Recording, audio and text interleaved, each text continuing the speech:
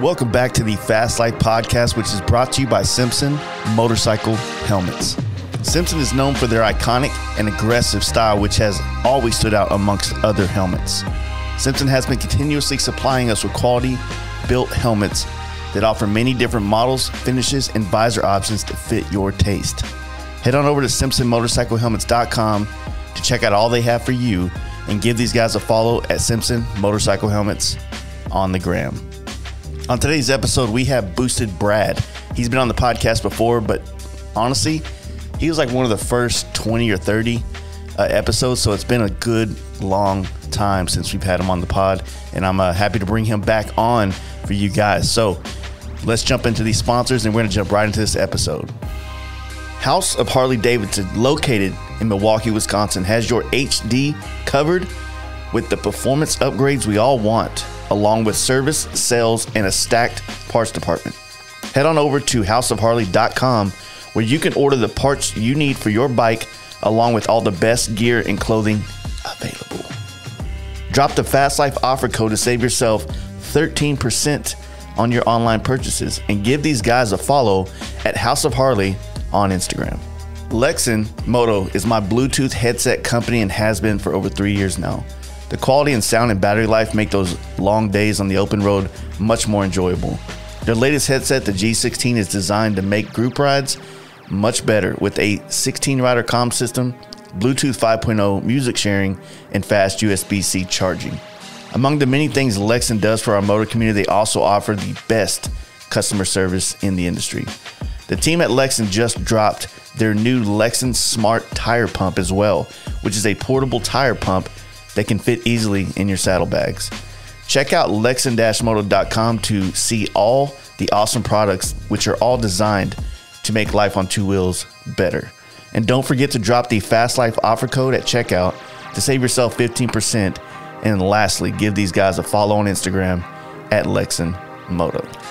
thundermax and their ECM computers are designed to provide your EFI-equipped Harley Davidson with the most advanced auto-tuning on the market. And they just released their modules for the 2021 and up HD models. A thundermax ECM eliminates tuning hassles when upgrading your exhaust or air cleaner, or when adding a cam or big bore kit.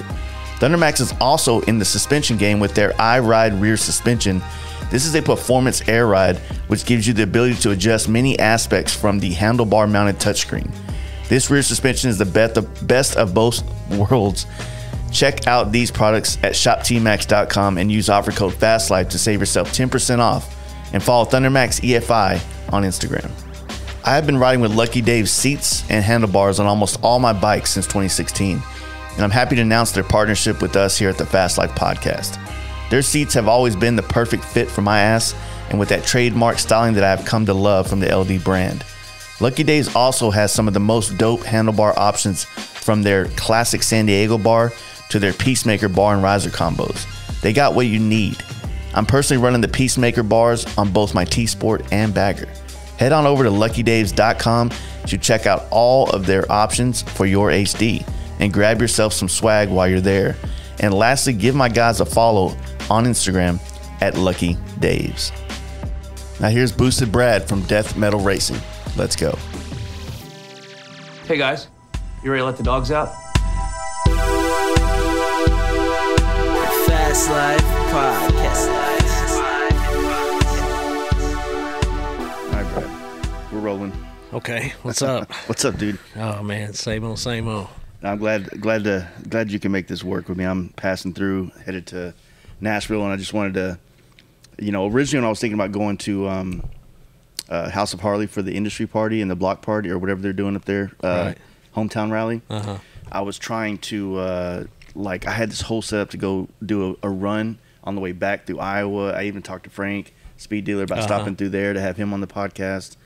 And I was trying to look at coming here and then bouncing over to Kyle's over, just south of St. Louis, and then going, I was just trying to figure out how to do everything. Yeah. Yes. And you're the only one that was on the trip that still works on this trip, Right. So, but yeah. No, man, the new shop, man, it's badass. And Thank you. dude, you've been pumping out some bikes too, man. Yeah, we've been trying to, just being basically a one-man show. It's a little tough and kind of slow, but yeah, I just tore down that bagger over there yesterday and day before, me and my son, and that's kind of going to be the next project. And I'm having a lot of problems finding motivation to get on that because I'm more of a minimalistic, stripped down, bare bones. But I need to build one. We're making a lot of parts for those things, and I have a lot more ideas in my head that I want to come out with. But I got to have a bike here to kind of makes sense. Make that happen. I was going to ask you because I know that you've built baggers in the past, but over the last couple of years, I mean, the FXRs and the Dynas, it seems like have been, and the Sportster, right? Seems like it's been like the main thing coming out of the shop. So I really want to do an FXR chopper, but the bagger market's so hot, and we're doing so many parts for the baggers, and I just kind of want to do one my style, what I like. And you ready to paint it? Yeah, not ready to, but I'm going to. We just tore that thing down, like I said yesterday, and it was so many pieces and those new bikes, and that's the first one I'd really torn into that deep. Yeah. And man, the whole time I'm working on it, I was like, did I really want to do this? Did I really want to do this? But there's a lot of guys that, Kyle's one of them that's putting out some killer bikes, and I just he kind of talked me into doing one, kept telling me I need to do one, so I finally broke down and bought one. Yeah, when you have one in here, you can start like really diving in and looking at all the areas as to where you can make your parts and changes and modifying it, and that's really what the bagger scene needs right now. Is we just need more options, right? That way, because it's still, the performance scene is still kind of young in that world. So the more parts and the styles that we get out there, the more we can kind of not make these look all the same. Right. You know what I mean? And that's what I was struggling with, because I was looking through a lot of Instagram pictures trying to get inspiration, and it's just a lot of them want like the same bike with a different paint job, and I'm not knocking anybody. It's just really hard. It's a good platform. It looks good. It rides good. But it's just really hard to do it really, really different, And but like I said, we're going to tackle it. We're going to see what we come up with. It's tough, man. I mean, even like when Justin, my machinist, did his build, his bike was killer. He was, obviously having a CNC in your garage is helpful for those kind of things. But it's just difficult to come up with like how you're not taking a shitty bike and making it better. You're taking a really great bike, right? And at least with FXRs, like going with newer products. I mean, you're talking about a 40-year-old bike, a 30-year-old bike. So you make a new part for that. It's like, fuck yeah. It's like we're updating it. It's a resto mod kind of vibe, but a brand new bagger, like what do you... Yeah, I know. It's like I said, it's not knocking anybody. It's just so much of it has already been done. So many guys, and they're doing so much crazy stuff with these things. It's just like, where'd I go? And that's kind of where I'm at right now. And it'll probably change 20 times between now and the time I actually start painting the bike, But I don't know. Like I said, we're going to tackle it and try to come up with some new parts, and we've got a few ideas, and so we'll see. I'd like to have it done for Daytona, but just being a small crew, it's kind of hard to do, You gonna frame off on it, or pull the motor, all that, or what? I was thinking about that, but I kind of want to use it as a platform for the new parts too, so I'm always kind of going to be working on it, trying different stuff. So I don't know that I'm going to take it down to the frame. I think we're just going to do, leave the frame black, do the motor work. My buddy Paul from Fuel Moto's coming down. Oh yeah. And he's going to do the motor for me while I knock out the paint. Hell yeah. Some of those. Paul's a good dude. Yeah, he is a really good guy. Yeah. No, that'd be cool, man. It'd be like I said, it'd be great, man. When you drop this FXR, you unveiled it at Loretta Lynn's this year, right? Let's or was see. it Daytona? I think Daytona was the first, yeah. I felt like, I don't know, just going through social media, like using that because I wasn't at Daytona. Right. I don't know if people were sleeping on that, but that fucker right there is badass. Thank you. It was like I saw the pictures of it, and the carbon wrap tank. It's wrapped, right? Right, yeah. Kyle Forever Ad, he did the tank for me. Tank and headlight, yeah. And so, like, I was just like, everybody was talking about I guess, Kyle had all those baggers coming out, right. RG Destroyer's bike and things like that. So it was kind of like very loud, paint jobs and stuff out there that was kind of overshadowing stuff. And you know, like you just said a while ago, you're minimalistic, so it takes a real eye to. Maybe not so much this FXR, but it does take an eye to look at everything. It's not like some flashy, right, you know, thing. So yeah. I don't know. I felt like it was. I hate to say slept on, but because I'm sure that people notice it and you got a lot of praise for it. But I don't know. It was one of my favorite builds of Daytona. I kind of kept it under wraps for a long time. I didn't post any pictures of it at all, and I just kind of wanted to bring it out once it was done, and that's what I did. And we took it to Daytona, literally just finished the bike, cranked it up, rode it down the street and back, loaded up in the trailer, took it to Daytona. Nice. And we took it down there, and we had a huge positive response. I mean, it just it blew up. We had people coming up to us all the time, people in the industry, you know, just average everyday customers, and we had a really, really good response. And then John from puts on the Hardcore Cycle Show, he come up to me after we had won, and he said, won Best of Show, and he said, that's the first non-bagger bike that's ever won that show. It's always been a bagger. And he said, I think it was, don't quote me, but I think it was 15 judges, and he said 12 out of the 15 picked it for Best of Show, and it was all guys that were in the industry, which, you know, you kind of look up to, and they know what they're looking at, and it was a big honor. You know, we were blown away. We took it to that show, then we took it to the V-Twin Visionary show, and the Choppers Magazine show. That was Choppers Magazine and FXR Bazaar together, and we won Best of Show on that. We won Best FXR at the V-Twin Visionary show, and man, we just got a lot of praise on that bike. Everybody was freaking out on it. Good. I like I said, I wasn't there, so I didn't get to see or notice it, but I guess I judged everything based on social media and you know, like how things are getting reposted around and shit. So but yeah, no, it's well deserved because it was badass. It is badass. That's the only bike that I've gotten paid for on a reel on Instagram. Oh, for real? Yeah, nice. Yeah. So I've gotten a couple of checks from Instagram. Wasn't a lot, you know, it was $100, $150, but every little bit helps, you know. Yeah, exactly. I haven't gotten paid on anything else since, you know, so I'll take it.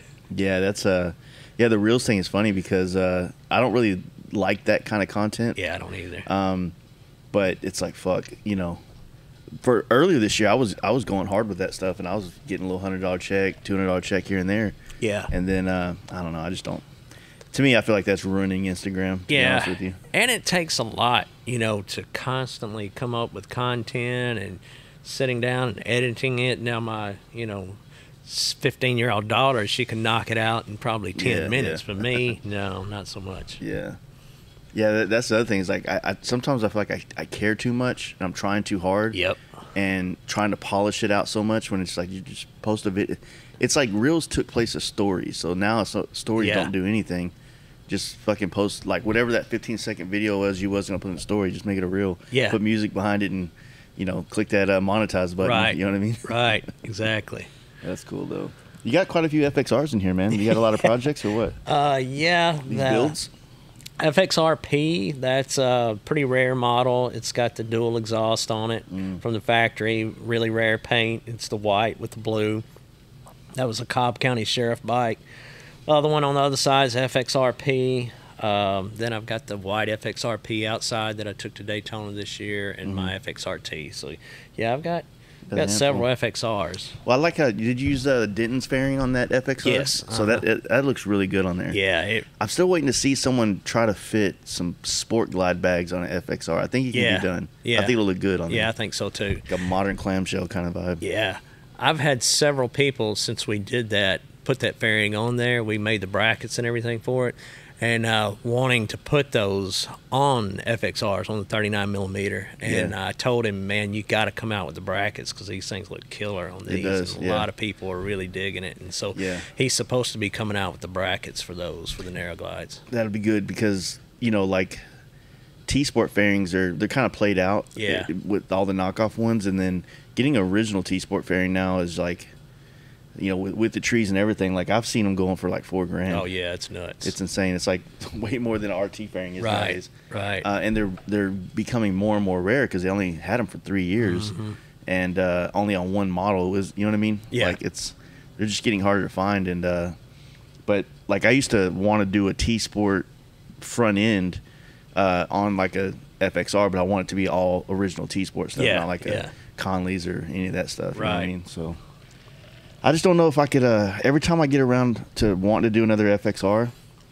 I get excited, and then I just lose interest in it real quick. Yeah, it's like the FXR that I want, the two that I really want to do now is the Chopper FXR. You know, like Motorcycle Dork Josh and hell, even like Bare Knuckle Paul's, like those are just so bad. And like this year's FXR show at Sturgis was just stacked with badass bikes. Yes, it was crazy. You know? It was insane. And then also becoming friends with Corey from Main Drive Cycles that did the M8 FXR. Man, kind of want it. He killed it with that bike. It was bad. That's one we chose for best of show. Yeah, and Corey, he's a good guy. That's actually my first time I think ever meeting him, and I was really impressed because he's just down to earth, humble guy. You know, try to get him to say a cuss word once. Oh yeah, he's like the most. He's like the best version of a human. Really? Yeah, like I can see that. Like when he comes on the podcast, he says things like "shoot." Yeah. It's so cute. He's a good guy. He's such a good dude. Yeah. And I'm really happy for him because he really took his time building this last bike. And it shows. And it what it really does is it shows like the level of build that you can anybody could come out with patience. Yeah. Like if you really did take a year or two to build a bike, just imagine like the idea is how it can morph from maybe where you started to where it ended and stuff like that. You know, now we're just kind of like, now we're just waiting on parts. Right. Yeah, exactly. Yeah. How has it been with you with like all the shortages and stuff like that? Has it affected you much? Or? A little bit in the very beginning. We started having a little, few issues getting materials. Now we can pretty much get the materials, but everything keeps going up. And now, like our polishers, everything, inflation has affected so much. Like our polishers, they've got to pay their employees more money to get to work because gas is so high. Same way with anodizers and everything from the material cost to employee costs all the way down the chain. It just keeps adding more money to the parts. And some of it we try to absorb and not go up on prices, but then it just starts stacking up, and it's just like, is it ever going to stop? You know, just the other day we had to go up $5 on seat screws. You know, they were $19.95, and now they're $24.90 on a seat screw. You know, just because the polishing charges more, the material went up, and now anodizing's charging more. You know, fuck, man, it's crazy. It's so it blows my mind how we had such a.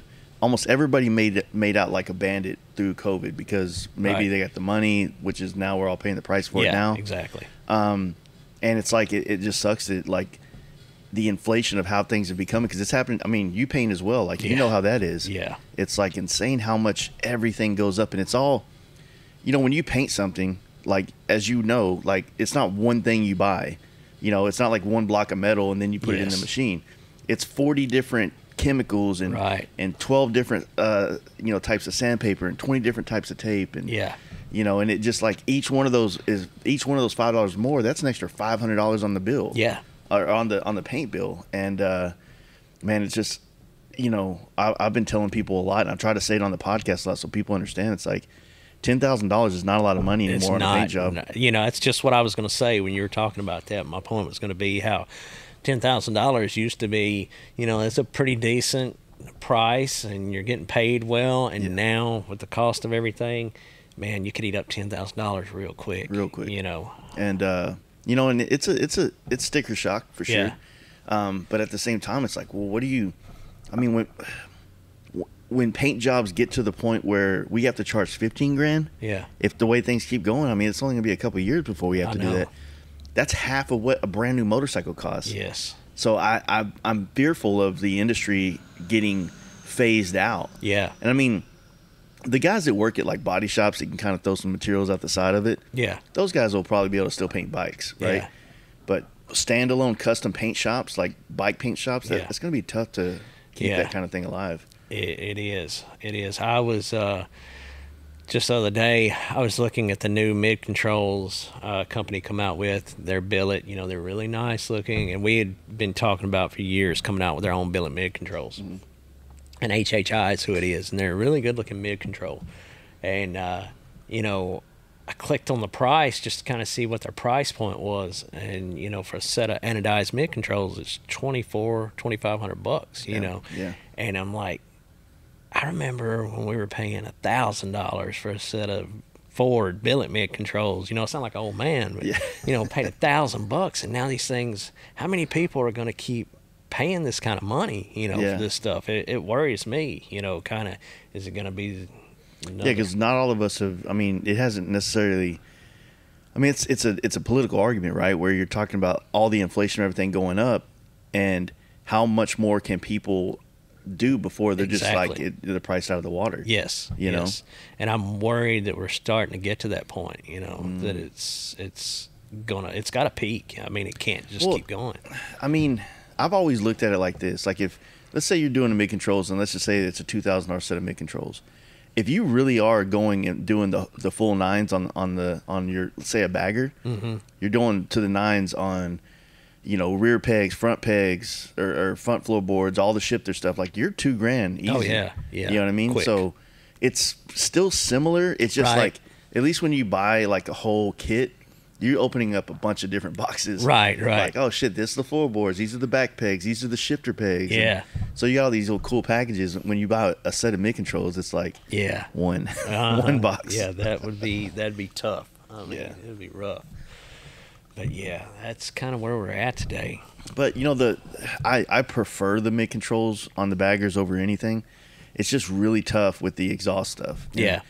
And I know it's hard to you know, for a mid control company, or for someone making mid controls, it's pretty hard to make something that's modular, right? That would fit every exhaust or could move in some kind of way, because it's just too many exhaust options out there. You know, Right. And most of the exhausts that were made for the baggers, they're all made around floorboards, you know, and so where that rear head pipe normally turns is right where a traditional mid control. You know, you see Nest come out with some mid controls, and they're kind of like further forward mids almost. They're not really true mids. Yeah. But they'll bolt up and go around the stock pipe. But there's a few companies, you know, HPI's, SPB Fab, Bassani. Our mids work like the Two Brothers Racing, maybe a few others, but it really limits you as to what you can run, you know, when you go with mid controls. But there are more companies that are kind of starting to cater to for sure, the performance guys. I think you know, with like the HHI ones, I was actually having this conversation with a good friend of mine yesterday. He has a set of drop kicks on his that like Kyle has on a lot of his bikes and stuff. Well, this is I know technically you shouldn't be standing up on your mid controls, right? But I feel like when you have them bolted to like the covers like that, and then like cantilevered out, just the leverage. Like, if you were to getting back, like if you're ripping corners and you're kind of sliding back and forth, you're technically putting all your weight on those mid controls, which I feel like that scares me more than anything, as opposed to like the way yours bolt up on the primary side, and then I don't know how yours bolt up on the exhaust side. They mount up to the transmission. Okay. The trap door bolts. So the trap door bolts, it's like it's still under your feet. Like it's still bolted under you, as opposed to being hung out there. You know what I'm saying? Yeah. So that's just me with my dumb math in my head. Right. I don't think it's real, but I don't know. That's just what I think of. Yeah. I don't know. I've never ridden one of those bikes with those type of mids, just ours and maybe one other. But I used to have guys that were kind of concerned about the left side where it bolts to the primary, because it is 4 1/4-inch bolts that are really long. Yeah. But you know, back in the day, Harley, they made the inspection plate on like their Super Glides, low riders, and it had a foot peg on the inspection plate, and it mounted to that, and it was held on with 4 1/4-inch bolts, you know, which it was a shovel head, you know, it was an old bike, and they fell apart and everything else, but they held up. You know, you'd see guys standing on those things, and they never had any issues with them pulling out, so I felt pretty confident, and we haven't had any either. That's awesome. So, yeah, well, I mean, I've seen your mid controls on a lot of bikes over the last couple of years, and hell, the the risers, the pegs. I mean, it's unique to you. Yeah. You know what I mean? So like you can see those fuckers across the parking lot. Hell, like Big Trouble's bikes always seem to, you know. Yeah. Every time I post that picture, a couple of those pictures I took of him at the Lakeland show, it's like an instant like boost on my social media, and I hate giving him that kind of credit. You know what I mean? But right. He's just like an old man that like he just looks cool. Yeah. You know what I mean? And his bike looks cool. He looks cool, and it's a great like connection on the pictures, and people love it. So he's a good guy, and yeah, you're talking about his Dyna. Yeah, the Dyna, yeah. I love that bike. Yeah. Does he still have it? No, he sold it like right at Daytona this year. Okay. And apparently, whoever got it dropped it at Daytona. Oh no. And yeah, because somebody was messaging me about fixing it, and I guess they didn't like the price. So, oh, yeah. You know, I hate painting RT fairings. Yeah, I do too. They're so, and then, you know, they're just so big, and you're painting inside and out, and it's not like a bagger fairing or you know, where you're painting one side of it. Right. So it's just always like hanging places. I got to have all this foam everywhere in my shop to set it down, and I just fucking hate dealing with it. They use a lot of material. So yeah, I'm doing one for Josh, Mercenary Motorcycle. Yeah. I'm getting ready to do his Dyna, and it's got a RP style fairing, and we're having issues with finding light pods that mold and fit the thing correctly, you know, so it doesn't have a 1-inch gap around the pod. But yeah, same thing with that. It had so many pinholes, and it was so much work just getting it prepped ready for paint. It's insane. I've tried to stay away from painting because we're so busy with the parts I was side going to of ask it. you, I haven't saw a lot of paint coming out lately. I haven't done much at all. I've kind of been turning it down because we're just so busy. The parts just take up all of our time. And I honestly enjoy it a little more, the break from painting, because it is so labor intensive, and I've done it for so many years, and it's not good for your health, you know. So 100%. I'm trying to work more toward parts, and I'm still doing a few for, you know, a few select people and some of my own stuff, but it's not something I really want to kind of keep it that way. You know? I made a post. I've been kind of alluding at this for a long time, but you know, like publicly on Instagram, when I put out, I have to say, like, I'm not taking any paint jobs anymore. Yeah. But I have enough people that I do work for that I don't necessarily need to add any more clients right now. You know what I'm saying? Yeah. So I still want to paint. I still want to be a part of projects. But if I go put on Instagram right now, hey, I'm taking a paint job, I'll get one. Oh yeah. You know what I mean? And then I'll get 400 other people that are mad because I can't do theirs. Exactly. And it's a good problem to have. Yeah. But you know, like every day, like I've painted probably 10 helmets I've never posted pictures of in the last couple of months, just because when I post a picture of a helmet paint job, I have 400 people that want a helmet paint job. Yeah. And then they get mad because I only do Simpsons. Like, oh, why won't you paint a Shoei? And I'm like, man, because I can't keep up with the Simpson demand. Right. Like, if I start doing all these other helmets, and I know how to take apart Simpsons and put them back together, and I have a relationship with that brand, and it's just easy for me. And there's so many painters out there. If you don't want a Simpson, go get a helmet from somebody else. Right. You know There's only so much of you that can go around. Exactly. You know, and that's kind of what you got to tell yourself. And there's a lot of talented people out there, but it's you can only do so much. It feels good to be like I can imagine how Jeremy felt, Lucky Strike, being at Daytona this year at the hardcore show, and just seeing his work everywhere. That's a great feeling to have. But I also think it's a great feeling to be that one guy that just has that one badass paint job that says it all. You know what I'm saying? And I think that as I get older and I start dabbling in all these other things that I want to do, I still want to paint because I don't ever want to lose the skill. I want to keep it, you know, I want to keep myself up with the times and shit. But, you know, it's just I'd rather do less work that means more. Yes, that's exactly. So. Yeah, that's kind of the way I am.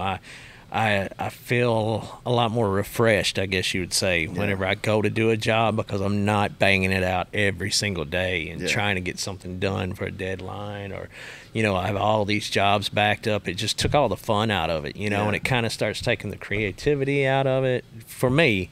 And I like kind of where I'm at now, you know, where I can pick and choose, and if it's something that I like, something that's my style, I'll take it on. But, exactly. You know, If it's something that's Jace's style, go talk to Jace. Yeah, exactly. You know, I get that all the time. I used to get, I don't, not so much now, but I used to get a lot of the people that wanted like your style flames in the panel kind of vibe, and I'd always just like, that's Brad's thing.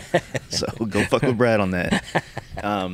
It's not that like anything I do you couldn't do or vice versa, Right. but it's just one of those things where it's like, I don't know. I like the fact that, we were just talking about this before, how, when I got into this stuff, I was looking at painters and trying to emulate their style to learn how to do that. exactly. But you do that for 10 years and eventually you have all these tools in your belt and then you start putting them together in a unique way that becomes who you are. Yes. So, we're always, I like to say we're all made up of all of our influences. Exactly. But, you have to do it long enough to create your own style. You Yes. just don't have one out of the gate. Yeah. I mean, I guess you couldn't if you study, I don't know, that maybe you do, maybe you don't, I don't know. Yeah, I don't know. I see a lot of influences of guys that, and where their motivation came from. Yeah, I yeah. can kind of see that in a lot of guys painting. Mine, it was always Pete Finland. He just, back in the day, I'd always see the stuff he was doing for West Coast, and I just loved his style, and I wanted something like that, and I couldn't afford it, so I kind of started teaching myself, and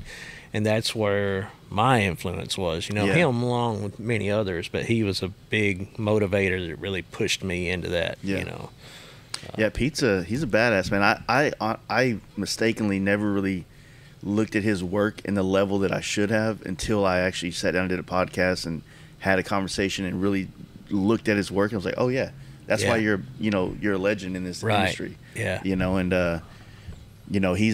always done he has a style of his own too, man. And I don't know. I like his, he does some things that I would like to try, but if I did it, it would clearly be his thing. Right. You know what I mean? So yeah. it's like, I can't really pull it off and whatnot, but. And I'm sure you follow Massa, Center Roots, and all those guys. It's insane what they're doing. I like following them, but I also don't because I know what you're gonna say. I'm like, dude, you're raising the bar to another planet, man. Yes. We can't do that shit. I'm blown away at some, and I've talked to him about some of the things. Like back when I took the pinstriping class, I talked to him about some of that stuff, and he would explain to me how he did it, but I still couldn't do it. It's just like a lot of those guys out in Japan and Thailand and stuff that are doing that stuff. I almost feel like it's straight, like they're painting stuff that's more gonna sit on a shelf. Sometimes it feels like like the Kings guy and like, I'm not saying that they don't ride it or anything like that. I'm sure they do, but there's something in my head. I feel like these are bikes that are kind of very delicate, right? You know what I'm saying? Yeah. And because like that one Kings dude, he's putting like a resin on the side of a dish tank. And it's like, that's gotta fall out, dude. You ride around with two things that aren't like, it's gonna have creases on it come out. And looks so deep too. You know, you've got a shadow behind the emblem because it sets off the tank. It's wild. I mean, it is. You remember back in the day when we were like,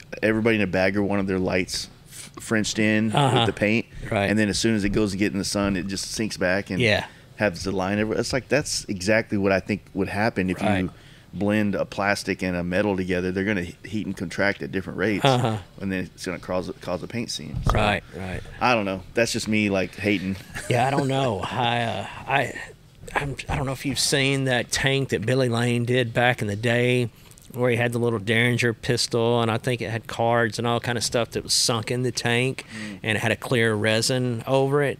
But I don't think, I could be wrong, I haven't seen that bike in years. I don't think it ever broke out, but it was like a epoxy resin, and I've used that stuff on my counter up there. You see it at a lot of Mexican restaurants where they put the tile down and they poured this stuff. It was called Envirolite back in the day.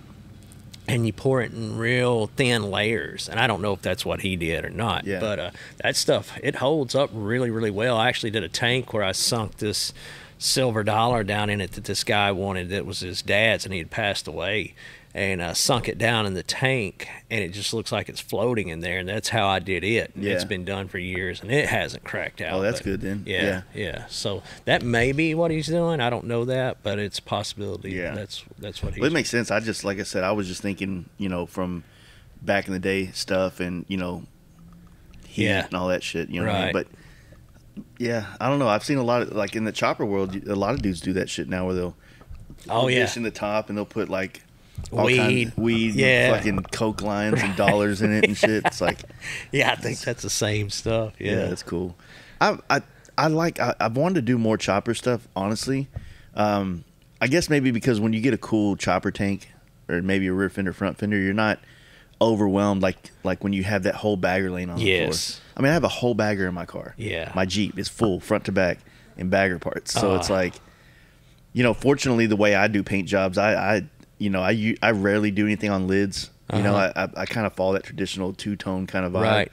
So a lot of parts end up going to solid color, but you'll still have 10 parts that need artwork on it. Oh, yeah. And, it's and then big. laying it all out, making it look right on the bike, which I see you normally mock it up on the bike. And, man, it's just a lot of work. And I don't know, I just get drowned it out, and I just feel brought down, lose all motivation. I mean, I just got to where I wouldn't even paint a bagger. I was so busy with choppers and FXRs, Softails. I wouldn't even touch a bagger because it took up so much of my time, and I had no time for anything else. And then if you ran into a problem and had to start over or something messed up, man, it was just it was a nightmare.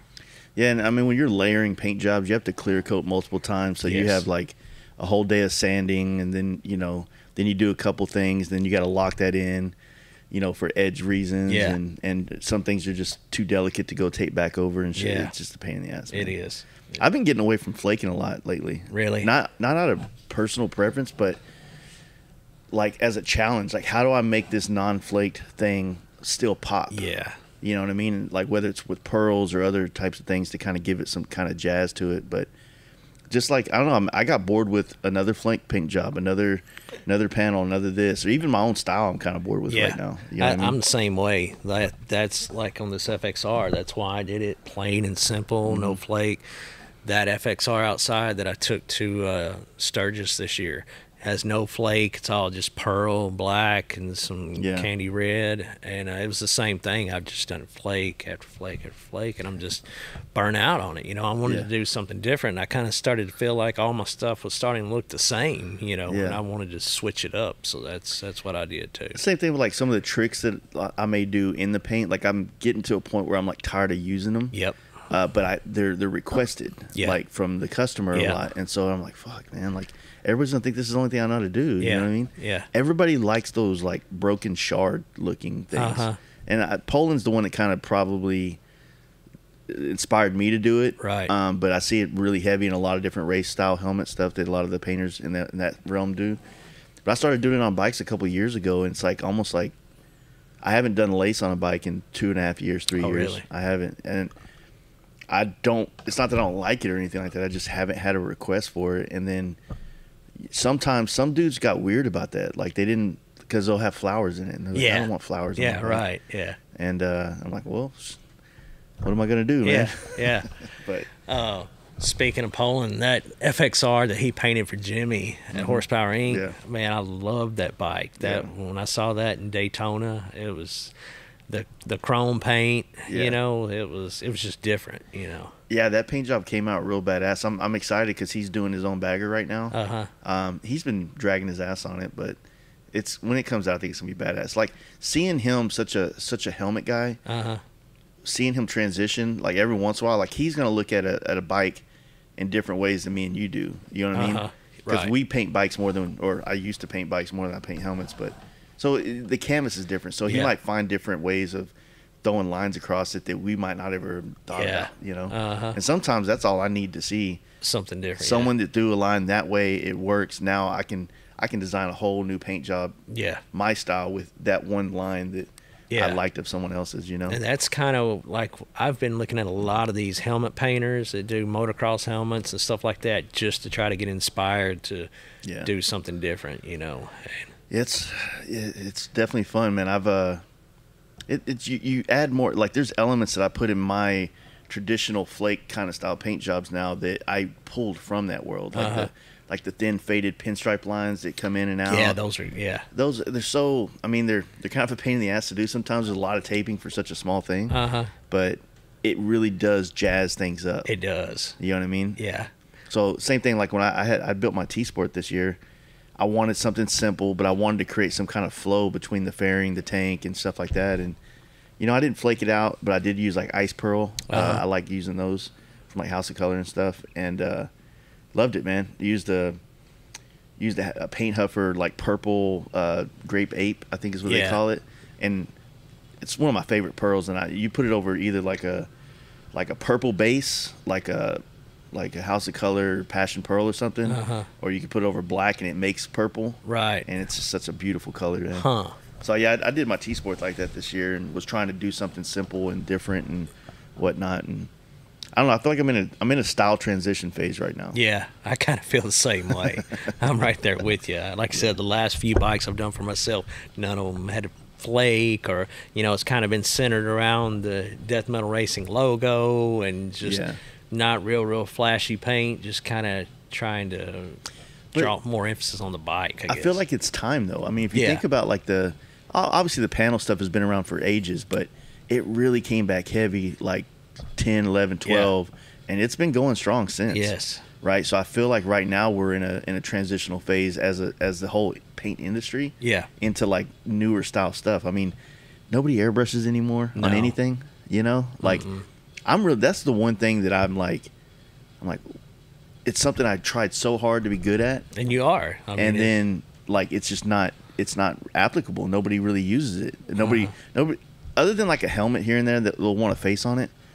I haven't picked up an airbrush since April. Really? So for me, well, I haven't picked an airbrush to do. I've drop shadows and shit like that. But so for me, like now, if someone wants me to do a face, I'm like, fuck, I haven't done this in a long time. Like, can I still do it? Like, I have all this anxiety going into it that I'm like, fuck, man, like, I don't like that. Because I don't know if I'm going to pull this off right or not. Right, right. And, but I've been I got some ideas that when I used to do a lot of big wheel stuff, I would do a lot of monochromatic airbrush, kind of like in the paint, where it's like, say you had a white and then you did like an off gray or light gray airbrush over it, so it was real subtle, kind of like Corey St. Clair used to do a lot of that stuff. I want to get back to doing more of that. Yeah. Just to try to stay relevant, or just keep the airbrush muscle alive, because right now I don't want to do it at all, I know what you mean. I understand. Yeah. So how's it's a good thing to be able to step back from paint and focus on other aspects of the business and stuff. And like I said, I relied on it so heavily for so many years as a big part of my business, and pumping that stuff out to pay the bills, and it just I was just ready for a break, and with this industry, anything you do it long enough, you're going to get burnt out on it, and even with the parts, you think, I've got to come up with a new idea, I've got to come up with a new design, I need to get parts out for this. It's always something. And it's just nice to be able to kind of step back away from one thing, go over to another area, maybe build a bike or whatever, and kind of re-energize. Yeah, I know what you mean on that. It's when I go on a bike trip, I come back ready to work and ready to get in it, but it still takes me like a week or so to get back into the groove of working, but my enthusiasm is there to do it. You know what I mean? And I was actually talking to Poland about this earlier this year, and because like, how many helmets did you paint last year? And he goes, about 87 or 88 of them. Jeez. And I'm like, fuck, man. Like, I did 39 last year, and this year I will probably have only done maybe 30. But it's like I travel so much, and then like you get, like I said, it's like I'm home, but it takes me a week to get back into the groove of working. Right. I'll go to the shop and sweep it every day just to like, where you at, man? Come on, let's get the motivation to start doing this job, and then bam, I got to go out of town again, a week later. So it's like, fuck. Yeah, kind of hard to stay in the flow of that. I see that. It's tough, man. I was on the road for a whole month in June riding. Then I come home for 4 or 5 days, and then I go to Covington's for 10 days to work. And when I'm there, something lights a fire under my ass, and I just get shit done. Right. But I have no distractions while I'm there. Yeah. Like, no wife, no kids, no friends going to bars at night. Like, it's just go to work, get off, go home, go to sleep, wake up, and go back to work. Yeah. And then, I did all the artwork on 3 baggers. Yeah. In 10 days. Wow. Holy cow. That's nuts. And they're killing it, man. I saw some of their stuff in Sturgis, and it's just like my buddy James Carter, he does a lot of their seats, and he talks to those guys all the time, and it's just nuts at how many bikes they sell every year at Sturgis. They took 18 bikes this year to Sturgis and sold all of them. That's crazy. And I think they sold a car or two.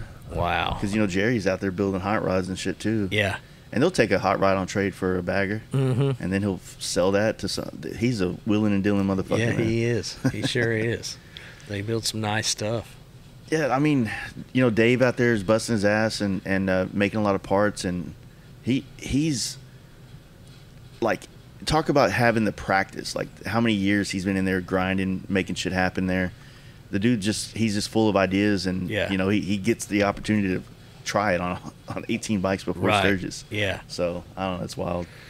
Yeah. How long have those guys been in business? It's Covington's mid-90s, I believe. Yeah, I knew it'd been a pretty good while. Wow. I did a podcast with him and with Jerry and Kathleen, and the whole, like, how they met and how they started that, moved, from California to Oklahoma, started that place, and, and all the wild shit from the mid-2000s with the biker build-off stuff. And, yeah, I mean, Jerry just gets the business side of it, which a lot of people in our industry, they might be great wrenches or great idea people, designers, but the business side of things, the selling, the wheeling and dealing, that's another feature of, like, as a business person, you got to be, you know what I'm saying? And some of us aren't that great at it. That's right. Yeah.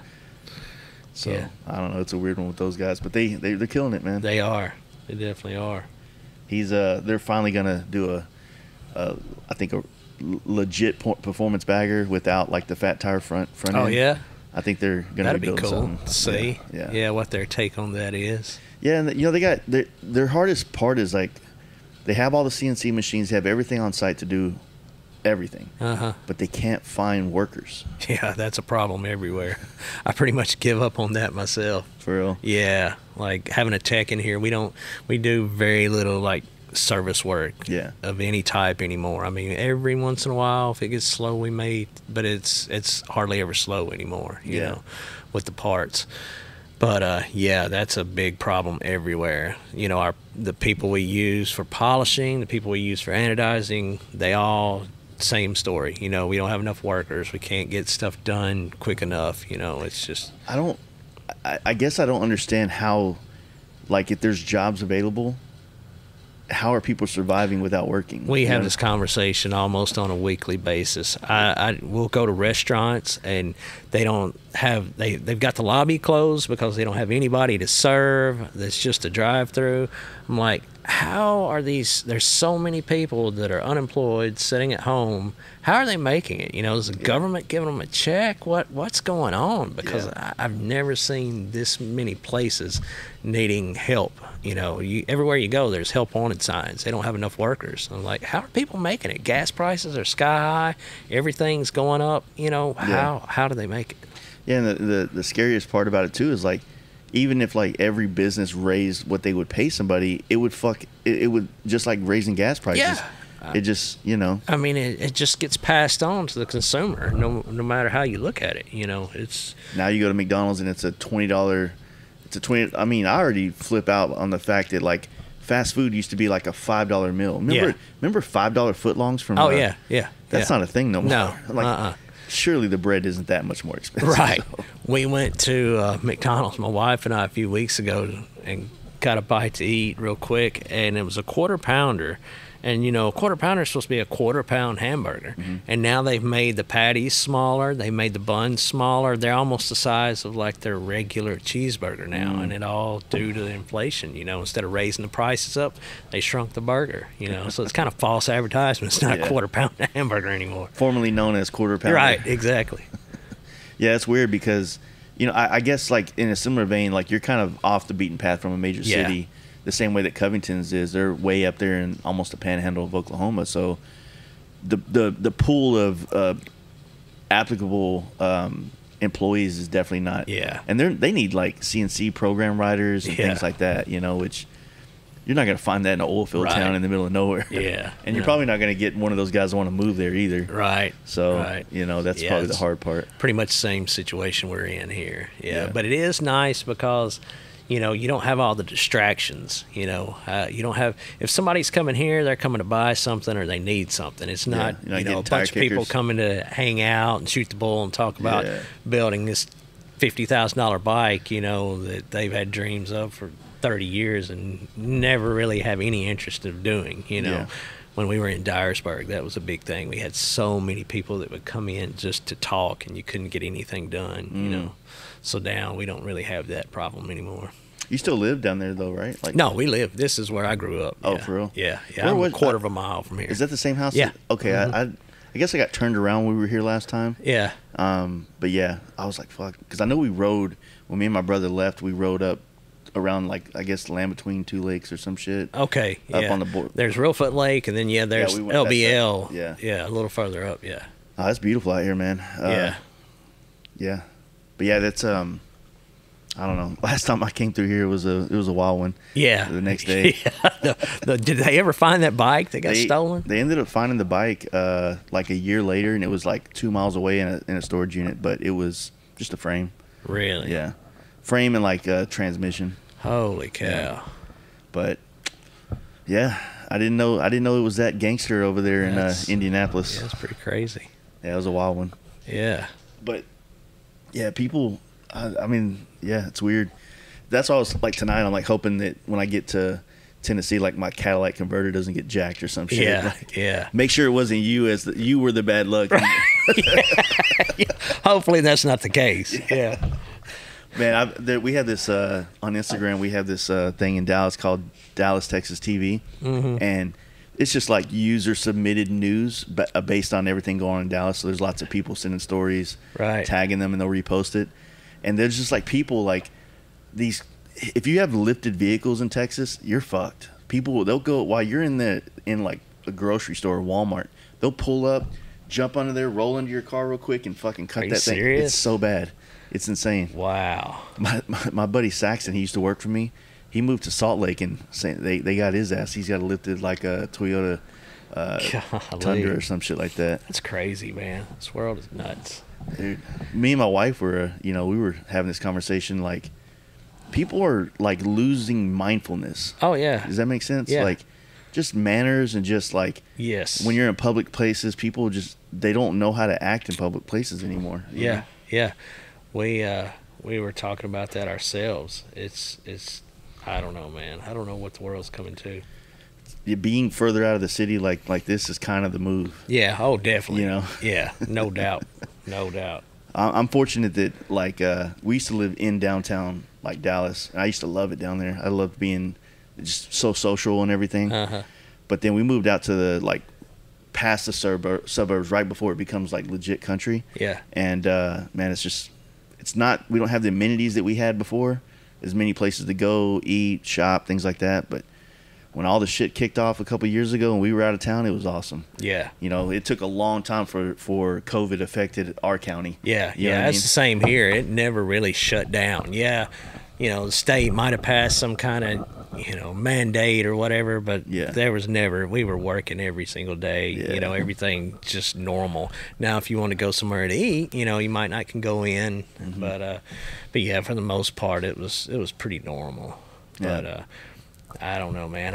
I saw on the news last night where they were talking about how, and this is how messed up it is. You got all the killings and stuff that go on in Memphis and all that craziness that's happened the last few weeks. And, one of the guys, he had just got out of prison. He served 11 months on he was originally convicted of first-degree murder, or maybe it was attempted first-degree murder, but he pled to a lesser charge of aggravated assault. And he was out in 11 months. And then a year later, he goes on the shooting spree down there. Well, it's just, I don't understand how it gets to that point. Why are we letting people out? I didn't mean to get all political. Oh, and no, all I this understand, yeah. crazy stuff, but it's just, I don't understand. Well, my point was what I was getting at. I saw on the news where there was car shops that were being raided by the EPA for changing exhaust, doing Tuners, deletes, doing a delete on a diesel now, you'll get a year in prison. For real? Fuck. You'll get more time, and they've got people on the internet searching. I've got a friend that he owns an automotive business, and he told me about how serious it is. You get caught deleting a diesel, and you'll get more time for doing something like that than you will out here killing somebody. You know, That's wild. That's the thing. This dude was in prison for 11 months, and somebody goes and changes an exhaust system on a car, and they'll get Mandatory more time. year, yeah. More time than this guy that just shot and killed somebody. Man, I don't understand. Like, I understand it's about the climate and shit like that, but at the same time, it's like there's so much industry that they'll kill. So many people rely on the sales of modified exhaust systems, work in the manufacturers to make, like, you're not gonna kill as many people out of work as, like, if the trucking industry went to electric. You know, there's towns built around diesel gas stations on the road, right? But there's going to be a lot of people out of work. And I mean, every little small shop, all these dealers, your Summit Racing, those kind of places like that, a lot of that shit goes away. And it's already feeling weird when you got California kind of pushing these, like, banning the gas powered car sales in 5 years or 7 years, I think is what they're 2035 is when it's all electric. And it's like, that's not realistic. No, they can't even keep up with the grid. You know, it's like they're rolling blackouts, and I don't know, man. You know, and even in the motorcycle industry, you know, you can't sell an exhaust to somebody in California. You know, you will get fined. I know, you know, big company in the motorcycle world that was fined a ton of money because they sold an exhaust system, you know, got shipped to California. Like I said, you get in more trouble for that than you are out here killing somebody, man. It's nuts. Everything's backwards. Yeah, that's I mean, I guess it kind of goes to the whole concept of, you know, the police patrol the middle class neighborhoods more than the poor or the upper class, because the upper class has the money to fight. The lower class has no money to pay it. The middle class doesn't have enough to fight it, and they can't afford not to pay it. You know what I'm saying? So it's like they end up getting snuffed out, and that's kind of the same thing. It's like, you know, all these new laws and mandates, it's just kind of to keep, I feel like it's just like these social things that the government does to kind of keep people in classes more. Exactly. You know what I'm saying? Yeah. Because every time you find a new way to make money and come up, like, they find a way to kind of, okay, we can't have that many people growing. You know. You gotta. It's like the .com thing when that shit popped off, and then everybody was making money, and then I don't think it just went away for its own. I feel like rules got put into place and shit started happening. And then, it went away. I mean, that's the thing. You take away a lot of these regulations, and you see stuff grow, you know, and it starts getting somewhere. And all of a sudden, somebody comes in, new politicians, and changes it all again, you know. Well, that's also the reason why, like, a lot of people were leaving California and moving to Tennessee and Texas and stuff, because you could build shit here. You know what I mean? You can come here, and you don't have to go through so much bureaucracy to open a business or to build something or build a house and stuff like that. So. And it's crazy, just 20 minutes down the road. And that's why I moved here where I was before. Everything, you had to go through so much more bull, which is nowhere near, you know, like California or something like that. But it's a huge difference from there to here as to what you have to do and what the regulations or the taxes or anything, you know, just right down the road. And that I couldn't imagine. I couldn't imagine trying to run a business in California or somewhere like that, man. It's just so many restrictions and so expensive, and it just seems like everything's working against you. You know? Yeah. It's like there's nothing there to help you at all. Right. That makes sense, 100%. So how has everything been? Like, I mean, Daytona, you know, all the events you've done this year. Has it just been normal, or? You know, I would say our sales have been really, really good, and we've gotten a lot of response. And, you know, with the economy, I was worried, thinking everything was going to start slowing down and tank. But that wasn't really the case. It was we did really good at every event, you know, and it seems like everybody else did.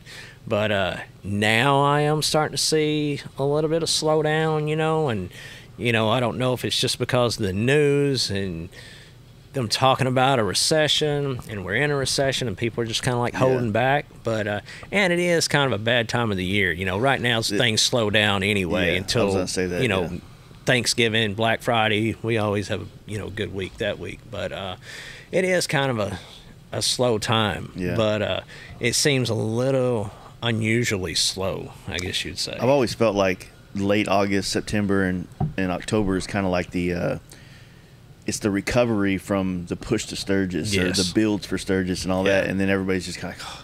And the kids going back to school, you know, you got to buy school clothes, you got to do this. And you got Christmas coming up and family shit. But, you know, honestly, it's like, if you think about it, like things like having Daytona and this and that, like they're kind of in a good spot because it does, like a shop like yours, a guy's going to want to do a Daytona build probably now. Yeah. He's going to start now or start ordering parts, you know.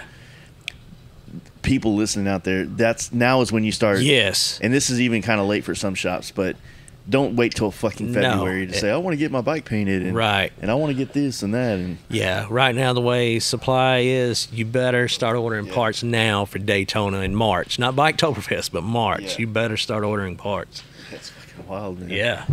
Yeah, what do you think about the Born Free coming to Texas? You think about coming down? Yeah, we're setting up at that. I'm kind of excited. Yeah, I'm looking forward to that. I hope it turns out to be a big deal. I do too. You know, I spent Monday, I was on the phone with the dude Mike, one of the owners of it, for about an hour and a half, and he really answered a lot of questions I had about it and concerns I had, and I'm stoked now because I mean, we're gonna have a booth set up. I've been getting a lot of the homies helping them get in. You know what I'm saying? Right. Like get booths because they kind of cut off the entry to get in, but it's just out there is cool, but there's nothing there. Right? There's not a lot around it. Right. So it's like when you go to Born Free in California, like, oh, let's go to Laguna Beach and have dinner tonight. Yeah.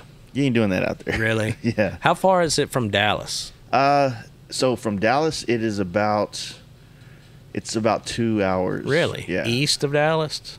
Yeah. So it's east of us. So it's by Tyler, Texas. Okay. So not too far from that, but we're actually hosting a pre-party at Strokers. In Dallas on that Thursday. Okay. So we have like FXR Division, Speed Kings, a lot of those companies are going to be coming to town, and we're all going to kind of mob. You know, we talked to Rick and Lena up there at Strokers, and we're going to use their place as the as a jump off for all the performance style bike stuff, because they have a pre-party they're doing in Nacogdoches, but it's kind of more the chopper guys, and it's not a big event, and there's nothing there. Right. It's a small town, you know, so I don't know. Yeah, I'll have to hit that up. But yeah, we're setting up at that, so I'm looking forward to that. Yeah, it's gonna be fun, man. I'm excited. I wasn't at first. I had a little bit of a Texas pride in me, like all these Californians coming to Texas, and now they're bringing their own fucking show, and we got to go be spectators in our own backyard. Like, that's how I felt, you know. And it was a silly emotion, but at the same time, it's like, you know, I told Mike, I was like, look, I want you guys to know that we have a scene, like a scene worth having its own thing, not like we don't need California to be, you know.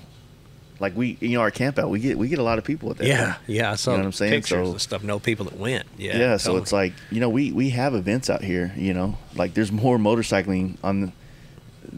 I feel like when you're in California, you kind of have blinders onto the rest of the country, which is rightfully so. It's amazing out there for motorcycling, but you know, hey, like we didn't just get bikes last week. Yeah, you know exactly. But no, I miss Giddy Up, and I've been talking about it a lot. But Giddy Up used to be just a fucking amazing show. It was big enough to be beneficial to set up a booth, but it was small enough that you felt like you can really get to know people and have a good time and not be overwhelmed. You know what I'm saying? So Sturgis can be overwhelming. Yeah, it can. Born Free, you know, did you go this year? I didn't go there. I haven't been Born Free since COVID. Like ever since all that craziness happened, I really don't care to be in California, you know, because I'm so anti all that BS, you know. I believe in being free, I guess you'd say. I don't know. I'm not into lockdowns and masks and all that stuff, not trying to get political again, but I'm not into it. And I don't know, I saw confrontations that were happening out there online. You know, you go out there, and I'm not going to conform and, you know, do that stuff, so I just kind of stayed away from it. But I used to go to it, you know, years ago. I've been to it, and I always really liked the show. And it was just as much of a bike show in the parking lot as it was, you know, inside the show. For sure. And we would just walk everywhere. Yeah, I saw you there in 19. Yeah. That was the last time I went too, other than this year. But man, I don't know. It's like every year that I go back, I have more fun. But I realize it's because I know more people. Yeah. And it's like, oh shit, it just becomes a better. Like I don't feel like I'm a spectator of it anymore. Right. Sometimes I guess it's my ego. Sometimes I just I want to be there and be a part of it. You know what I'm saying? Yeah, I get it. And, like I had my bike in the Bassani booth for one day, and then I had it in the Simpson booth cool. the next day. So it was like, it was cool to be able to do that, and then have people come and find us and talk to them. Yeah, it's an honor, shit. to see your stuff in those 100%. places. Yeah. So I'm setting up a booth for Born Free. It's gonna be the first time I've set up a booth in, I don't know, 8 years. Really? I don't really have anything to sell. Uh-huh. So, but I think we're gonna do some T-shirts for Born Free Texas that are like only be for sale there. Yeah. I don't, like I said, I don't really have anything to sell, so it's like I don't sell parts. All I do is sell helmets that are painted, so it's like I'm not gonna. Yeah. And I'm not taking in any helmets right now, so it's like. Right. I guess we're just drinking in our booth. Yeah, you need to be there. Yeah, that's like I said, that's in your backyard. Yeah. So yeah, you definitely need to be there. Yeah, I'm like I said, I got some plans that I'm gonna try to make happen over the next couple of years. I haven't seen it. I mean, definitely seen things of its nature be done before, but with having a podcast and all these different areas of my brand, it's like it's very unique in the sense like I don't know anybody else that has that. I know a lot of people that have podcasts, but I don't know anybody that has a podcast with a business that all kind of goes together and works and whatnot. So I don't know. It should be unique. Yeah. I was trying to do like more online stuff earlier, but I'm not good with customer service. Really? Like I'm short. I can be short with people. It's like I'm not proud of this, but I just can't deal with people. Like I'm a Simpson dealer, but I don't tell people I sell helmets because I don't want to deal with dudes that don't know how their sizes are. Yeah.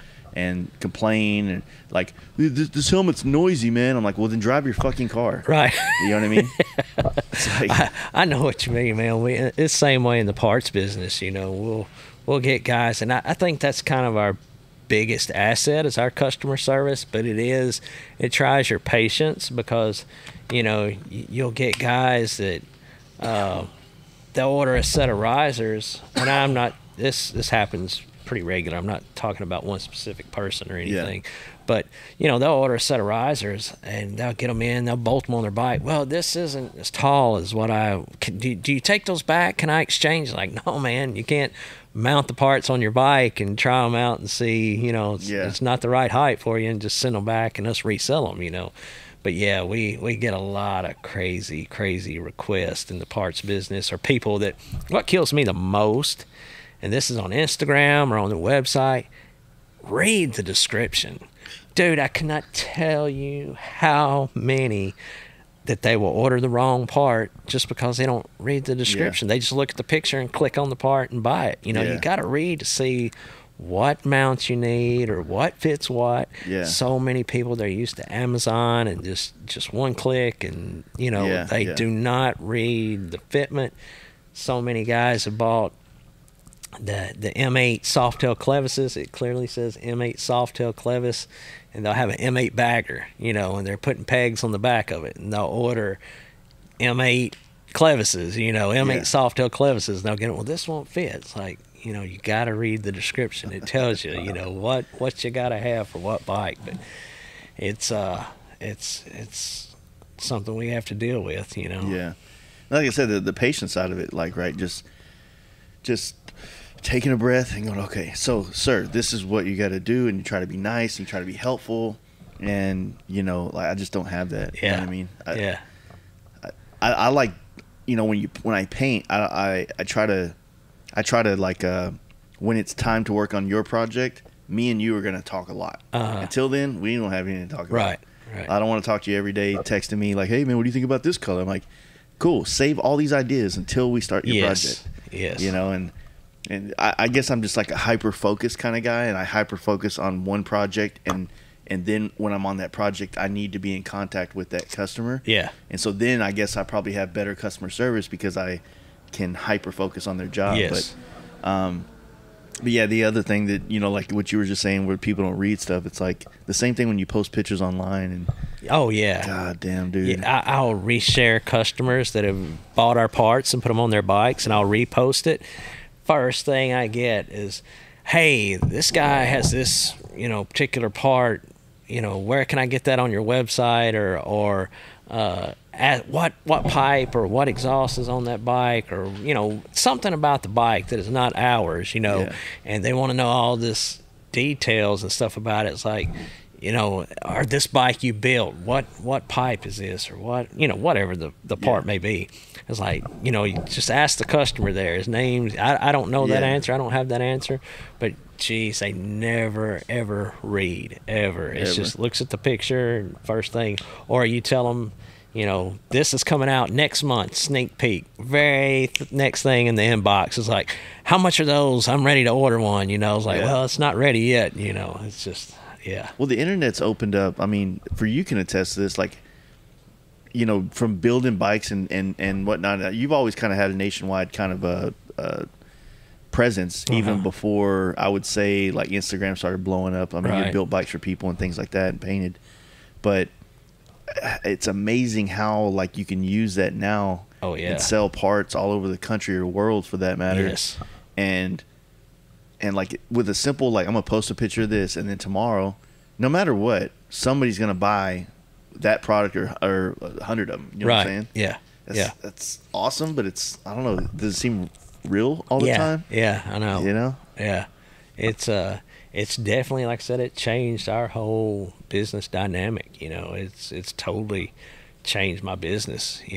Was there like a point in time where you felt like, because you were so, like you said, you were painting and you're building bikes and all this shit, and when it changes and like you don't have to do that anymore for a living, do you feel like there's like this kind of like, I don't know if I want to give this up or stop doing this as much because this new income is here and this new thing that's also needs my attention? Yeah. Like you're cheating on yourself or something like that? Yeah, you do. And also you you worry like, well, I'm going over here to this, and what if this crashes? And, I still need to be doing a little bit of this, so it's yeah, there's always that worry that it doesn't seem real and it's not going to last. I mean, but I always just try to stay working no matter what it is. That's kind of my whole thing. Keeps me sane. It's like I'm always working. If I'm down about something or I'm in a rut, I'll change gears and go work on my old truck out in the shop. But I can't sit still and do nothing. I've got to be busy. No, that makes sense.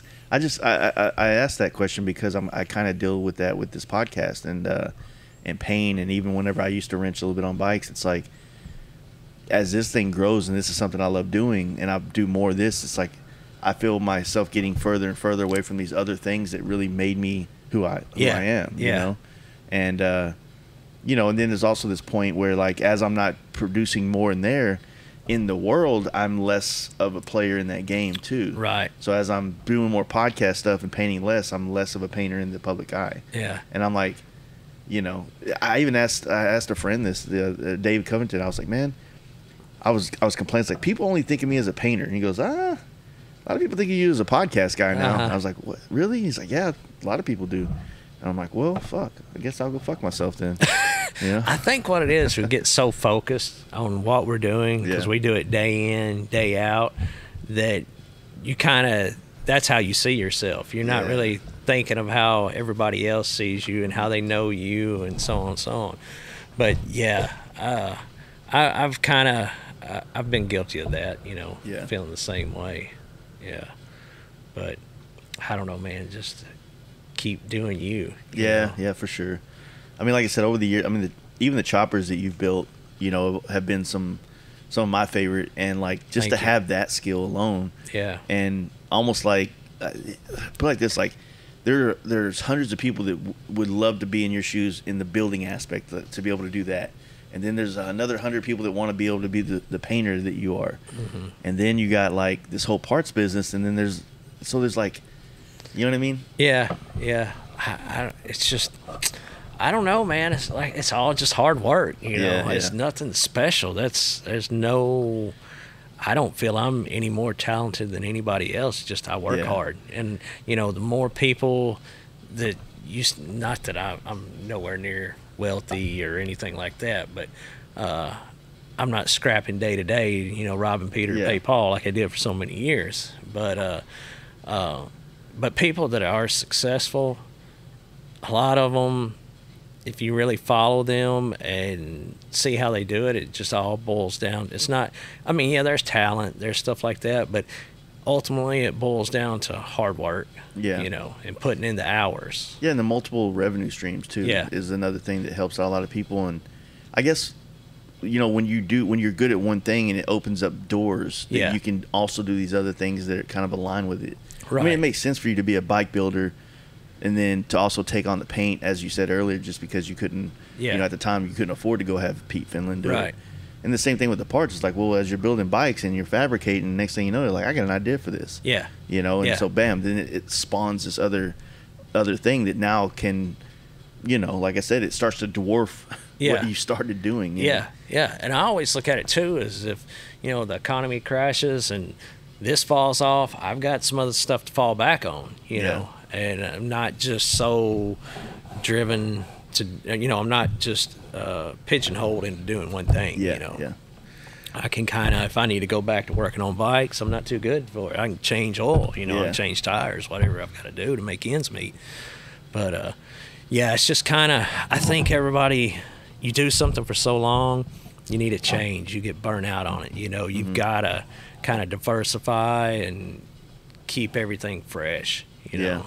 100% on that.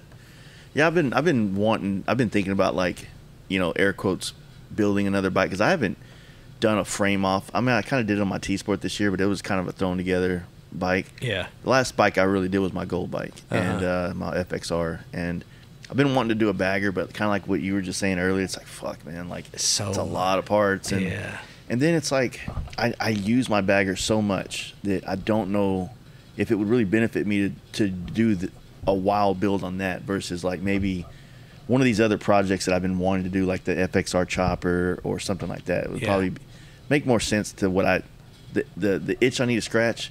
I think one of those projects would fit it better than a bagger. So, right. But I want to build something like, you know, I've been hanging out and doing podcasts with all these people making badass shit, and it's like I felt like it's been a long time since I did something like that, and being inspired by everybody, it just makes me want to kind of get back into that a little bit. Not necessarily for customers, but for myself. Right, you know what I mean? Right, yeah. So, yeah, I get that. So you're still building bikes for people, right? Yeah, I've got this Dominator that's over on the left right now. I'm building that for a customer up in Washington, D.C. He's actually in the Secret Service, and I've done a makeover on another West Coast chopper that he did, or he had. But that's one I'm doing right now, and I really don't have anything scheduled behind that other than just some personal builds, you know. Do you find it like better? Like, do you enjoy building for yourself more than possibly customers? Yeah, because I kind of do it my way. I mean, I used to really, really like doing that kind of stuff, like the West Coast stuff, but it's, to me now, it just seems, I've done it so much, and there's so many of those out there. I really dig the style, still love the look of the bikes. Yeah. But I like doing stuff more of what I'm into. Not that I'm not into that, but like I said, I just did it for so long, and I did so many of those things. But it is kind of neat to do a Dominator. It's not just another CFL, you know, and it's got a lot of cool stuff on it. But yeah, I do. I enjoy doing the ones for myself because I just do everything my way, you know. Yeah, that's what I'm finding too. Is that, you know, because when someone likes your style, your bikes, or they want to buy one, or they decide like, I want you to build me a bike because I love everything you do, but then I hear horror stories of people like builders that are like, man, this guy came in and he wanted this and this and this, and next thing you know, it's like I'm not building a bike for him. I'm assembling all these parts he bought on Amazon, or he bought online while he was bored one day. Right. And so now, like, I don't have a say in this build. I don't have none of my vision or style is in it. I'm just the assembler now. Yeah. You know. And that's I kind of got away from that. You know, if I had somebody come in, they pretty much had their mind made up on all that. I'd just tell them I was too busy, or, you know, I'd be honest with them. I didn't have any interest really in doing it. It's not really my style. Yeah. But I had so much to do already that I could do that. I painted, we did service work, we did all that stuff, and I could do that. But I could see that. I don't know. I just kind of try to stay away from that kind of stuff. Yeah, for sure. Yeah, like I said, it's the whole industry is changing in the sense that, like, I feel like there's a lot of people in the industry now, or in like our small part of the industry, that don't know a lot of the things that took place 20 years ago. Yeah.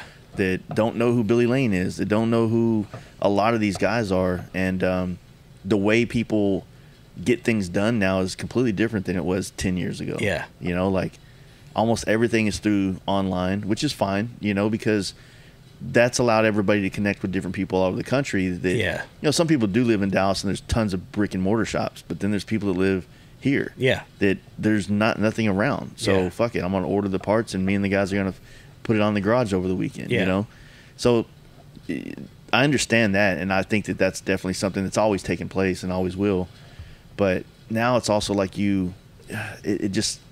I was talking to it was somebody last week or something like that. I was like, oh, my buddy Adam Garley. He's a builder out of Dallas. He was on like Builder Bust a long time ago. Fabricator. A very meticulous guy when he builds a bike, and he got burned pretty bad on a build that we took to SEMA in 19, I believe. Oh, really? Customer kind of left him high and dry, fucked him out of quite a bit of money. Oh, man. It was a beautiful bike, you know what I mean? And he just kind of got jaded by a lot of things. And we were talking, it's like, man, nothing looks like it looked back in 2009 or 8, whenever, we were doing this stuff together then. And it's just different. I'm not complaining like it's different as in worse, but it's just different. Yeah. You know what I'm saying? Yeah, it is. It is. I was lucky. I don't know. I never really had many customers that, I can't think of any right offhand that I had that happen. I've been very fortunate that a lot of the guys I've worked with, they've just kind of, I never had an issue with payment, never had an issue, getting shafted like that. I've been pretty fortunate. A lot of the people that I've met and built bikes for they've liked my style, they like what I did, and they just kind of turn it over to me for the most part, with some exceptions. I want to do this particular thing, but for the most part, I've been really lucky, That's good. Yeah. Yeah, that's like I said, it's just one of those like observations, I guess, that I've just had over the last couple of months of, going to Sturgis every year and trying to do Born Free, and Born Free is such a new thing too, to our industry. And it's just different. But I don't know, I guess if anybody's been in an industry for over 10 years, like, you can say that you've seen change, if you will. Yeah, it's hard to believe. I'll hear guys that and they just kind of got into the scene, and they'll talk about somebody that's been in it for years, and I'm like, they'll say he's been in it for 20 years or whatever, and it's like, man, I look back and I've been in this thing that long too. It's kind of hard to believe. It's just, time flies by. I'm no longer a freshman. And I still feel I'm in that freshman phase. Yeah, it's same, man. I've like, when you think of all the people that I idolized coming up in the paint game and even in the bike world, I'm like, I guess in the back of my head, I'm always thinking, like, when do I get to walk into that door and be on that stage with those guys? Yeah. But it's never like this cut and dry, like, I'm there. It's like you slowly start getting to go to the stage and slowly get closer, and then next day, you don't even notice when you actually were on it. Exactly. It's just bam, like, now you're a player in it. It's like, then you can't believe you got the recognition, in the same crowds. Like, is this real? I have to pinch myself. It's like when I did the Lictor exhibit, which you were too, and I've had stuff that was in there, or maybe my parts were on a bike or whatever, and I just kind of felt like I was part of it a little bit, but I never was really in it, And then this year when I was asked to do the helmet, I was like, I can't believe I'm actually in this show. It seems surreal.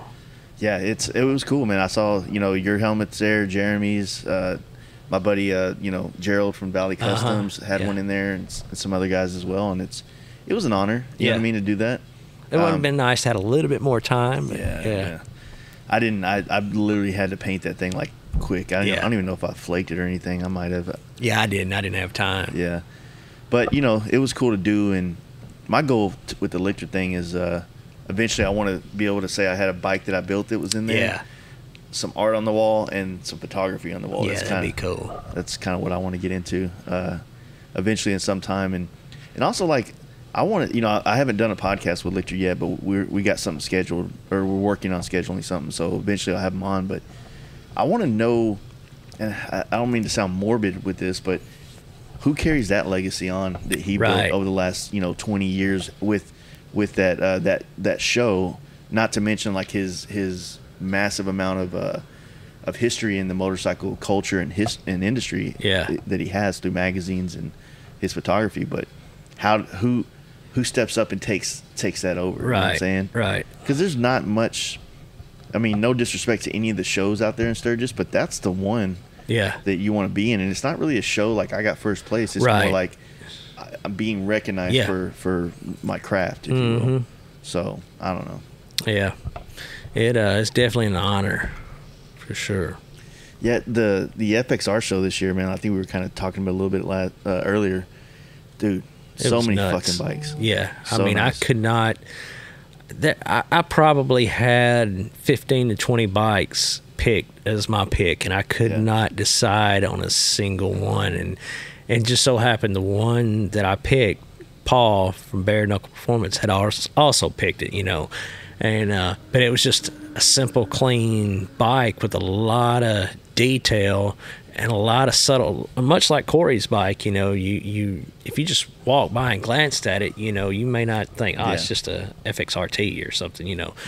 But when you really start digging into it and looking at all the little details, I still had to pick it, you know, even though it was chosen. But there's a lot of high quality bikes, and it was just hard. You know, I wanted to give them all a trophy or something, you know. I just felt bad, but it was packed, man. It was. There was a FXR there that was kind of like the main drag when you walk through it. And it was one on there, and it was a gray one with like yellow or something in it, and it had like a 120R motor in it. Yeah. And I think it was somebody built it out of Colorado, and it was hands down my favorite bike. I think I know exactly which bike you're talking about.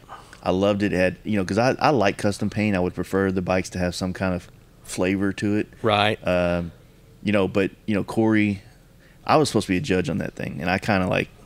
Oh, really? I was like, I don't want to. There's too many nice bikes, and I have too many friends in the show right now. It's like, I don't want to be involved. See, that was me too. That was I don't like being a judge because I have too many picks. You know, there's just way too many nice bikes. It's hard to nail one down, and then I have customers, you know, that are in there, and I didn't really want to be one either. But you know, Joe needs help with the show. He can't do it all himself, so I still went ahead and did it. But see, last year I gave away a flamed out helmet, and I was going to do that this year as well, and I just ran out of time to. It ended up coming down to I can do this for Lichter, or I can do this for Joe, and I was like, well, fuck. Lichter's an opportunity that I hadn't had yet, so I wanted to do that. But I'll definitely come back next year with something to kind of, you know, redeem myself. But I fucked myself by doing a helmet. Yeah. You know what I mean? If I'd just painted a panel or got Justin to make some cool little My Machinist like little trophy, I'd have been okay. But a full flamed out helmet, flaked out. But I made a great friend out of it. The guy I picked last year was Ramjet built the bike for this dude Hans, and he lives out there in Montrose, Colorado, and he actually rode out and met us in San Juan in the where Monument Valley is and stuff, Mexican Hat, Utah. Stayed at this hotel we were at, and really cool guy. But now I'm friends with this guy because of his bike build that I had nothing to do with, but it was my pick. Yeah. And you know, same way with me. Not this year, but last year, I picked Shane Vince, and he lost his life a few months ago, and I almost, I didn't have, I couldn't, I was getting a little choked up thinking about it. I was kind of going to dedicate that trophy to him, but I couldn't get it out, whenever I was giving it away. But he was another one that I met through the FXR show, through this community, we've become really good friends. And I had just painted a helmet for him a few months before that, and then right after he got the helmet, I guess it was a few months or a few weeks later, he passed away. But this industry, I mean, all my closest friends are from here. They're not, I've got friends here, but I've got a lot of really, really close friends that come from this industry, still to this day, and have been for years and years and years. Some of my best friends. Yeah, 100%. I agree with that. Yeah, just people in the industry, like, they just have more. They can understand your place in the industry, and it's easier to talk to them because you're not, you can just really bounce ideas and get real feedback about. They can relate. Exactly, they can relate to it. So yeah, it makes sense, man. Like, I need more industry friends. Yeah. Yeah, because I end up getting drunk and talking shit about things in the industry to my friends that aren't in the industry, and they're like, "Oh, this dude Jason's fucking crazy," But yeah. I don't know. It's a good time. It's my friend. One of my friends told me a long time ago, and I realize this, and I see it more clearly, like, that I do agree, but I don't want to agree. But he said that when you're in the industry, it's hard to have real friends who are not in the industry, or no, it's hard to be friends with customers or people that aren't in the industry. Right. That want to be in this world, because we're in the industry and it's something that they consume as a hobby. Yeah. And it's really hard to have friends that aren't also on your playing field in this. You know what I'm saying? Yeah, I agree. So 100%. It sucks. I mean, I've definitely, every falling out I've ever had with anybody, they weren't in the industry. They were essentially a customer that was cool, that hung around, and then things started going sideways at some point. So it happens. But not complaining too much. So, what else you got going on this year? You doing other than Born Free? You got anything else planned? Or you just trying we're doing the Smoky Mountain Harley Davidson. The V-Twin. Yeah, V-Twin Visionary Show. I think that's like the second week of October. Mm-hmm. Third week of October, they're having some kind of bike blowout in Benton, Missouri. I think the Martin Brothers, Joe Martin's going to be there with some bikes and a lot of stuff, drag racing, stuff like that going on there. And then the following week is Born Free. Nice. And I think that's pretty much it. We were thinking about going to SEMA, but that's kind of on the fence. But after that, if we don't do that, next thing will be Daytona Bike Week. Yeah, I hadn't even thought about SEMA, ever since the pandemic stuff. Yeah. And I remember they were trying to bring it back, and the last time I heard, a lot of the paint companies pulled out of there. Yeah, they did. We went last year, and it was definitely down. Yeah. Big time. Yeah. I don't know, man. The industry's getting weird. It is. On that side of it, at least. Yeah. Yeah, because I used to love going there for all the really one-off wild cars that you'd see. And then, there'd always be cool bikes there, but the paint was the main draw. Right. Just getting with that world. But PBG pulled out, and I don't know what the fuck's going on. Sherman Williams owns like House of Color, Matrix, and all those people, and they're just doing a shit job at what they do, in my opinion. Right. Yeah. Hell, even like PBG, apparently right now they can't even get a lot of their toners. Really? For paint. Yeah, at least in Dallas they're having a problem with that. Oh wow. So a lot of people have been switching brands just to find people that have like. It's crazy. Not just toners, but like the binders that they need to mix into the paint. Yeah. It's fucking insane. I'm glad I only do helmets, really. Yeah. If I was painting a car and I couldn't get the color, man, think about that. It's fucking wild. I don't know.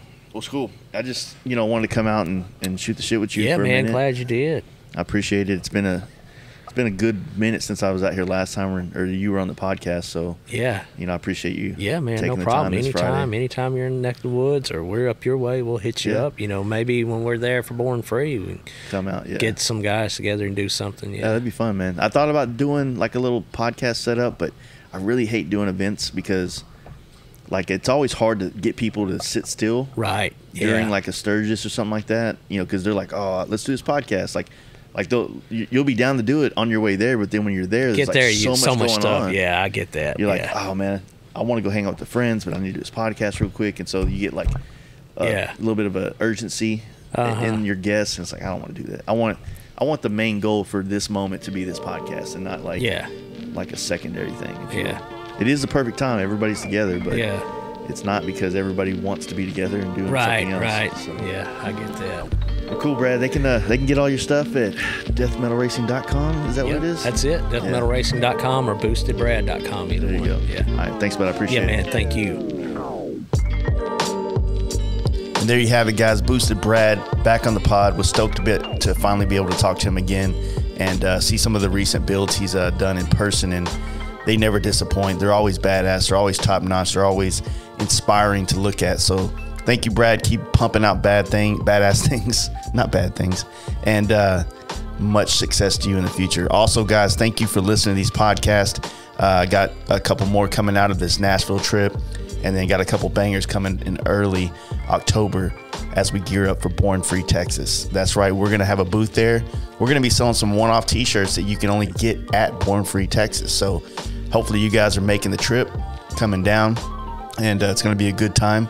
I think it's October 22nd and 23rd at the Yellow Rose Canyon. And we're going to be there. So you guys have a good one. Don't forget to support the podcast. Check out the sponsors. Jump into our Patreon. And we'll see you guys on the next one. Peace.